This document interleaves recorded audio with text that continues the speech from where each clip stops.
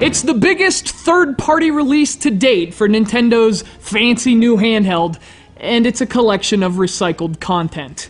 How 3DS of you, Capcom. This is Resident Evil: The Mercenaries 3D.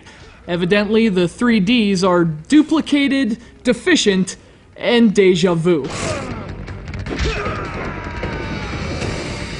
Released just last month, Resident Evil: The Mercenaries 3D is Capcom's first stab at the Nintendo 3DS. And as you'd expect from a third-party release on a Nintendo system, there seems to be some trepidation here. Either that or Capcom felt they needed a big-name release on the system as quickly as possible, but whatever the case, this seems like a very rushed and very uninspired package.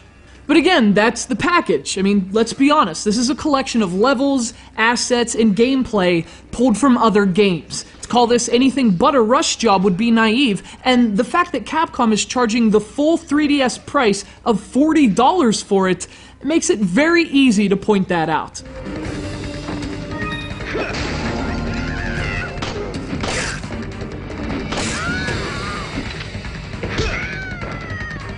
But that said, this game is still addictive as hell. It's almost impossible to put down the Mercenaries 3D, which speaks volumes about the core concept. This is the same frantic gameplay mode that Resident Evil fans are familiar with, and that's the strength of the Mercenaries 3D.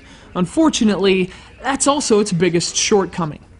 For the uninitiated, the Mercenaries is a kind of minigame that's been included in every major release in the Resident Evil series since Resident Evil 3. Your mission is to permanently compromise as many enemies as you can within a time limit, racking up as many points as possible until the clock ticks down to 0. It's been dramatically refined over the years, but this is the first time it's ever been sold as a standalone product.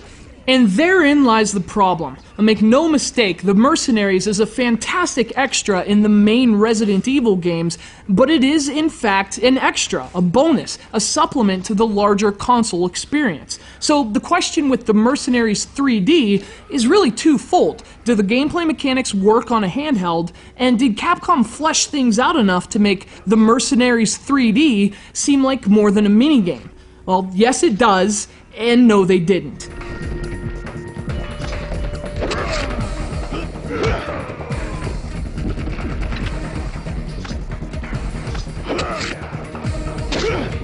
If you're a big fan of the Mercenaries mode, as I am, this game's going to be more than worth the shortcomings. The Mercenaries 3D is built upon the same ruthlessly addictive gameplay that's made my friends and I log untold hours of Resident Evil on our consoles over the years. They may seem incongruent, but it's a seamless merging of Resident Evil gameplay and the score-driven, just one more try arcade ethos.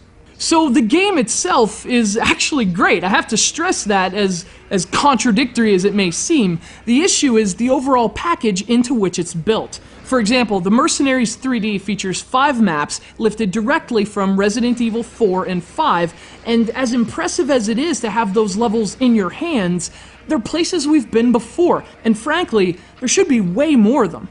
So it's not just a matter of recycled content, but it's also light on content. There are only 8 characters, each with only 2 unlockable costumes. You can only play multiplayer in a few select levels. I mean, you get the idea. And although Capcom did add things like skill slotting and even a medal system, the content never really matches the price of admission.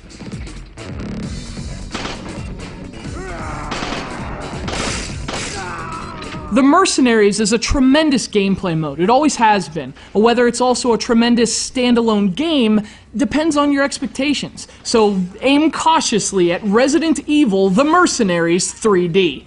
Personally, I go for the knees.